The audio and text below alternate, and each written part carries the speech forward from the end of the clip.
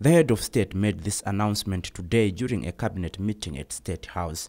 Nangula Mbako currently serves as the permanent secretary to the office of the Prime Minister. Her appointment, however, comes as a surprise given that the head of state stressed that she will only be secretary to cabinet only until 20 March when he will be handing over to incoming President Hifikepunye. As we are moving forward, we would also come across unusual situations.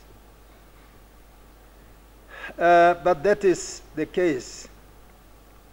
I therefore wish to ask you to give all necessary support to the new Secretary to the Cabinet, Advocate Mbako.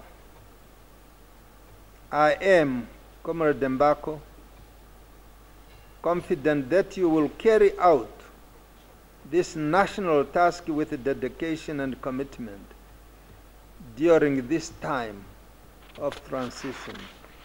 At the same occasion, President Pohamba also stated that the process of transition is now in full swing. He added that Frans Kapofi have thus far been elected as his advisor during the transition process. And I have entrusted him with the responsibility of heading the transitional arrangements for the celebrations.